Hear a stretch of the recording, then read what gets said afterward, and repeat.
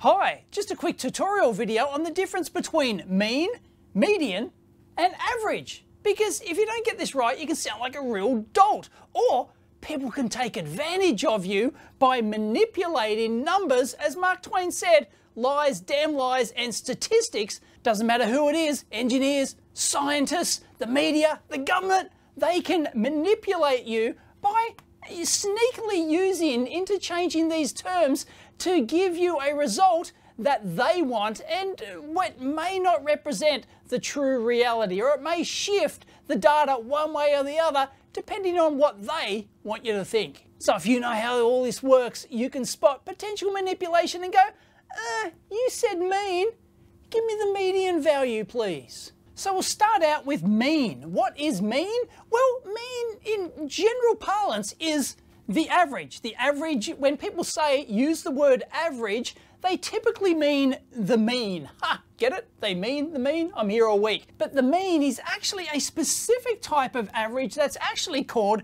the arithmetic mean. So when people say mean, that's the terminology that they actually mean. So, or if they say average, that's generally what they mean. There's just too many means. Whoa, this is heavy. Anyway, let's go through an example here to show you, because almost all of you are familiar with what an average is. And an average is simply, if you've got a collection of data like this, you've got a number of values, the average or the mean or the arithmetic mean is simply all of those numbers added up and divided by the number of numbers that there are, the number of values. So that's written, the mean is, in this particular case, x1 plus x2. So x is the value, so x2 plus to xn. So the nth value divided by the number of values here, n, and that gives you your mean or average value. Simple. And of course, there's a ton of stuff in engineering and real life where the average or the mean value is exactly what you want. It's going to give you the result that you want. But there are many cases where using the mean or the average value is going to give you a skewed result, potentially deliberately skewed result. As I said, people can use these terminologies to manipulate data for nefarious means to try and persuade you one way or the other. Things can sound worse than they are, things can sound better than they are. They can do that by simply using a different type of average. So we'll go through this example here. I'm measuring 11 different resistors, okay? They're all supposed to be the same, but there's some tolerance in there. So I'll get 98 ohms, 102, 103, 100, 103, 101, 97, 99, 101, 101, and 500 ohms. So 11 different values. You get the mean, or the average of those. It's 136.8. Can you smell what I can smell? Yeah, dodgy data. In this particular case, it's obvious that something's gone wrong in my measurement here. Could be the contact resistance or whatever it is. Doesn't matter. 500 ohms doesn't sound right when all the others are supposed to be like near enough to 100 ohms. So of course you could just throw away that data point and not include it in your data set, but sometimes you want to leave that data there because it might be legitimate data. Let me give you another example. So let's take the classic example of home prices, for example. You're almost certainly familiar with this because you hear it all the time, every day in the legacy media. Let's say these are house prices: 980,000, 1.02 million, 1.03 million, 1.01 million, and some Richie Rich down here in your suburb has just sold their McMansion for $5 million. Well, that's kind of like an outlier, but it is an actual real value. So you've got to include it in your data set. So what happens if the media or the real estate agent is trying to tell you that house prices are going to the moon in your suburb? They might use a mean or an average value. They might tell you the mean or the average, which includes this real outlying data point here, which gives you a mean value or an average value of 1.36 million. And you thought your suburb was only worth, you know, round about an average of like 1 million, but no, it's jumped up to 1.36 million. Unbelievable. So using the arithmetic mean or average value actually has problems when you have data points that are like really outlier data points, but they might still be genuine, or your data is skewed in one direction or the other. And by skewed, I mean, here's an example, or in mathematical terms, they call it skewness. You can see that the data is sort of bunched up one end here, or in this particular case, the data is all bunched up in the other end here. And it can make quite a substantial difference whether you use mean or median when your data is skewed one direction or the other, or you've got big outlying values. So how do we get around these problems? Well, we use what's called the median. Once again, median is just another type of average, and there's actually many different types of averages. Here, I'll put up a list, and you might have to zoom in on this one. There's a ton of different type of averages. Mean and median are just two of them.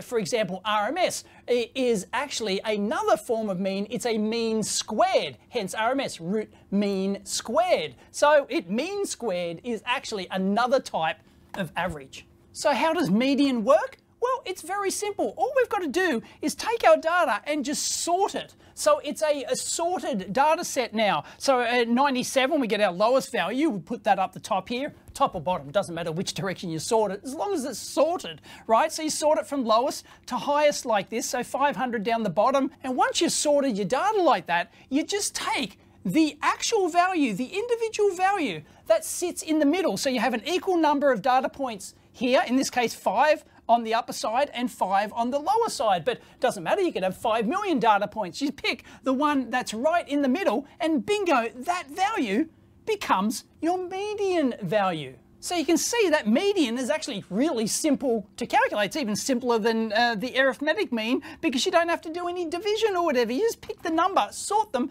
pick the number that's in the middle. No worries. So the advantage this gives is that it pushes these outlier values right out to the end, because you typically don't have many of these outlier values, and they can be massive. This could be, you know, a 500K or something like that, and it makes no difference. Or it could be a $500 million mansion resort thing that if we use the mean, it would have skewed that mean or average value right to the moon. But because it's only a single value in a data set of 11 values, but it might be a couple of values in, you know, a data set of 1,000 houses that sold or something else, then it really, those become completely insignificant. So what would have happened over here to the mean if we'd actually removed this data point, this extreme outlier one? Well, run the numbers. We've got 10 of them there, and you'll find that the mean, instead of being the median of 101, the mean is actually 100.5.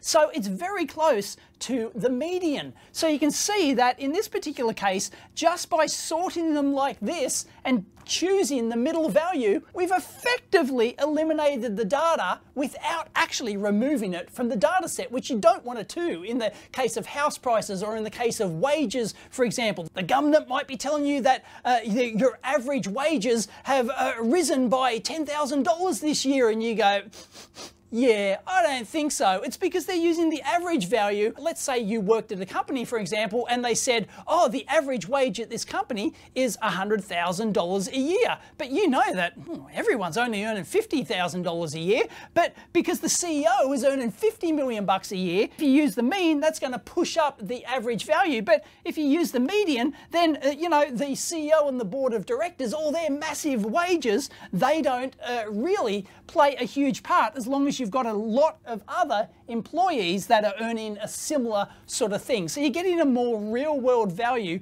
when you use the median. That's why the median is used for house prices, it's used for wages and other things that, you know, really matter to people, where you can get like a lot of outliers, richy riches out there in the world that can actually skew the data. And there can be a ton of other examples where outlying data or skewed data will give you a substantially different result if you use the mean versus the median. Now, in some cases, the median might be exactly the same as the mean because that's just the way the data happens to work out. But in those particular cases, you won't really have any major outliers. So if you've got any good examples of mean versus median, leave it in the comments down below. But I'll give you another example. Here's a report, a wealth report from UBS. Every year they produce a wealth report that ranks every country in the individual person's wealth in that country. And here's the list here. And you can see that number 1 is Switzerland, number 4 is the US, number 5 is Australia. Good honest, you little ripper. But I know what you're thinking. You're looking at that number and going, Dave, I don't have a wealth of $560,000. What's going on here? Well, you know that they're manipulating stuff. But take a look at the top. What do you see? The word average. Aha, gotcha. But I haven't shown you the full table. In this particular case, UBS know that it's manipulative to actually give you that data. So they give you 2 sets of data. So here is the full data set. They give you a table right next to it that has the median value. And look at the difference now. Just by changing that one word, average to median, Switzerland's suddenly gone from number 1 in the world, wealthiest nation or wealthiest individuals in nations, to number 7. The US has gone from a respectable number 4 to 14th in the world now. And Australia's gone from 5 to number 2. Little bloody beauty. So once again, going back to the house price example or the wage example where a lot of richy riches or rich mansions can skew that data, same thing can happen with this individual wealth. So what that means when Australia jumped from number 5 up to number 2, what it means is that the average Australian has a much higher real world median worth than someone in the US or somebody in Switzerland. Why is that the case? Well, I won't go into the whole housing bubble thing, but yeah, Australians, because we don't have as many richy riches living here as they do in the US or in Switzerland, which was obviously skewing the results when we use the mean or average value. So median is the correct one to use here. Otherwise, all those richy rich Bill Gateses in the US, they're just skewing that data right to the high side. So if you're the government or you're the manipulative legacy media, you could take either one of those values, depending on how you want to spin it. You say, oh, US is now 14th in the world in wealth because you use the median value. Or you might want to spin it positive. Oh, US is so fantastic. Look at us go. You know, we're number 4th in the world with median wealth. What are you complaining about? So what they're doing is manipulating you to think a certain way based on how they decided to report the data. And the data is real, the data's in there, it's just how they decide to report it. And of course, the UBS are good that they've put both values in there so it's easy to take out, but you could also take that out if you had access to the raw data as well. You could just spin it by that one simple word change, median versus mean, or mean versus median, or average, in this particular case, average versus median. Can make a huge difference.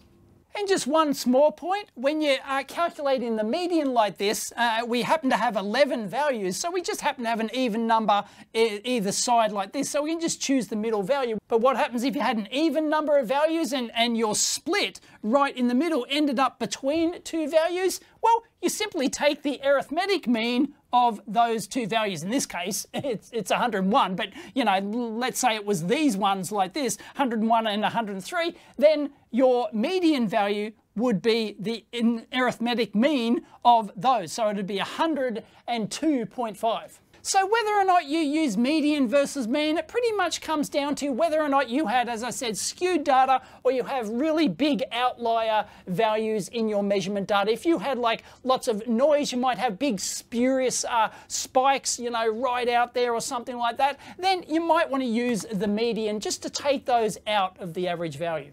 So I hope you enjoyed that video and found it useful. If you did, please give it a big thumbs up, and as always, discuss down below and over on the EEVblog forum. And I've got a new merch store and a new range of merch, not only t-shirts, but mugs and hats and all sorts of stuff at TeePublic. I'll link that in down below as well. Check it out.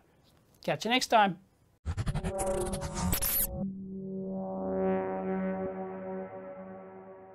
People can manipulate these things for nefarious reasons.